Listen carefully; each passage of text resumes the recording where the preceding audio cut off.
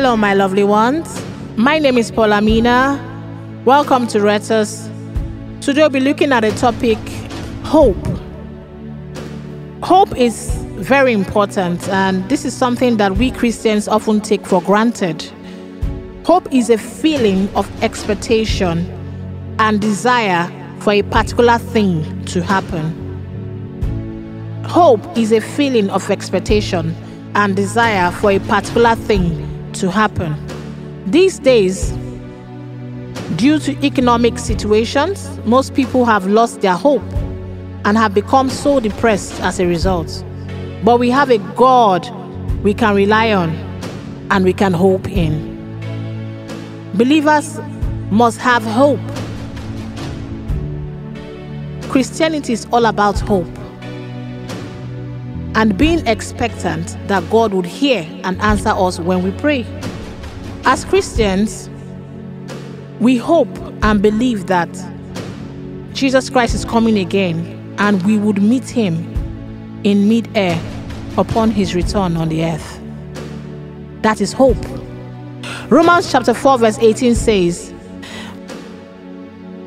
it talks about Abraham, who against all hope believed and so became the father of many nations. Also in Romans chapter 5 verse 5 it says, and hope maketh not ashamed, because the love of God is shed abroad in our hearts by the Holy Ghost, which is given unto us. Praise the Lord. It says hope maketh not ashamed. The scripture speaks to Christian hope, which does not disappoint or deceive. It is quite certain of its object. The hope that we're talking about derives its certainty from the consciousness of God's justifying love, which is our assurance. Praise the Lord.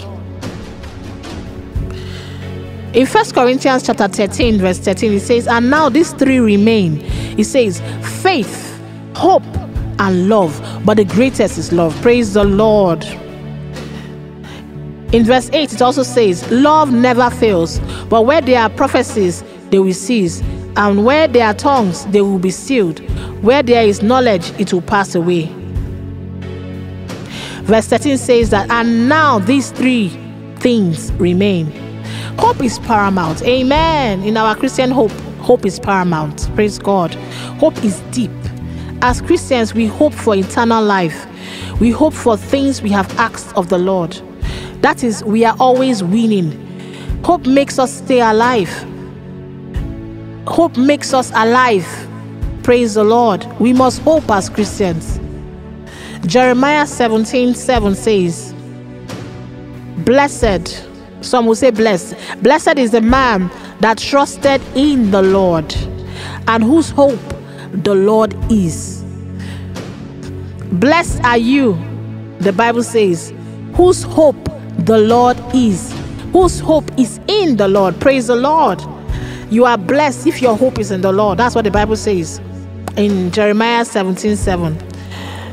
Lamentations chapter 3 verse 26 says, it is good that a man should both hope and quietly wait for the salvation of the Lord. It is good that a man should both hope and quietly wait for the salvation of the Lord. This means that even when things are as bad as they could be, God is still faithful and his mercies are new every morning. Every morning. Glory to God. He will always save and come to our rescue. Praise the Lord. If we continually hope in the Lord, he will always save us and come to our rescue. This is why we should always hope in him. Amen. The Holy Spirit helps us to hope in God. The Holy Spirit helps us to hope in God. How do we hope in God? Hallelujah. By constantly seeking him. By constantly seeking his heart. The Lord delights with those who fear him and put their hope in his unfailing love. That is in Psalms 147 verses 11. Amen. We hope for what we do not have yet. We hope for what we do not have yet. Praise the Lord. We must be patient in waiting on him. We must be patient in hoping. That is how to hope. We must be patient in waiting. That's how to hope. Another way of hoping in the Lord is always listening to the wisdom of others. Always listen to the wisdom of others and the wisdom that is also found in the word. And try never to miss church, because the Bible says that we should not forsake the gathering of the saints, even as a manner of some is. Because some have a psalm, some have a hymn. We must all encourage each other. But if you are far away from the brethren, it's easy for you to lose hope and be depressed. Praise the Lord. Remind yourself of what God has done for you in the past. That's another way of hoping in the Lord. You can check out Psalms 19 verse 90 and see what God says there. You are always expectant and expecting things to turn around for good. That is how to hope. Always have expectation that God is turning your situation for good. God is changing your life for good, because all things work together for good to them that love God and to them who are called according to his purpose. That is how to hope. Amen.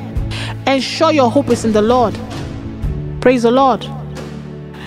Ensure your hope is in the Lord all the time, because his mercies are new every morning. Hope quietly in the Lord.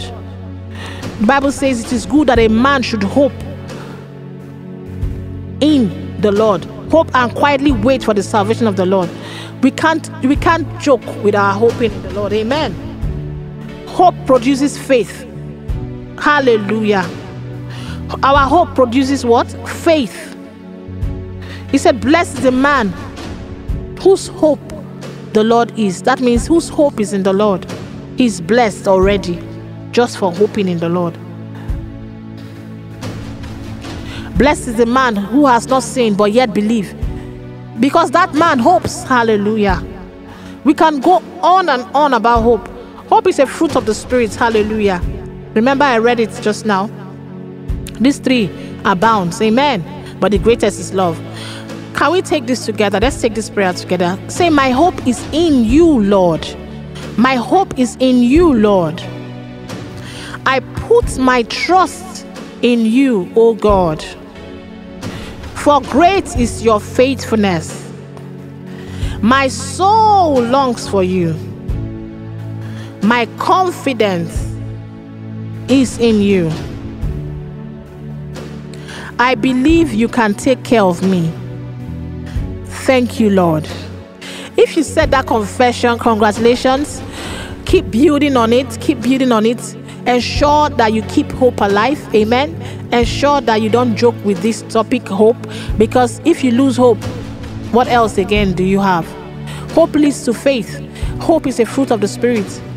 And it said, blessed is the man whose hope the Lord is. We must ensure that we hope in the Lord at all times by waiting on him and trusting that what he has said would come to pass. Amen. Amen. I've been so blessed myself. God bless you so much, and thank you for tuning in to today's episode. I look forward to having you on next time. Thank you, and God bless you.